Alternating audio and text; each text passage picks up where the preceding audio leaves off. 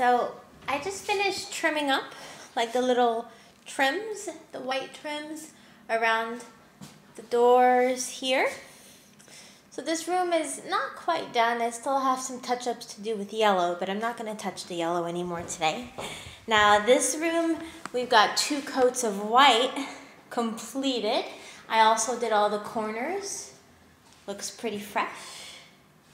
So we didn't buy enough paint. I don't know why I bought a small thing, but this is the color for the bedroom right now. Just wanted to see what you thought about it.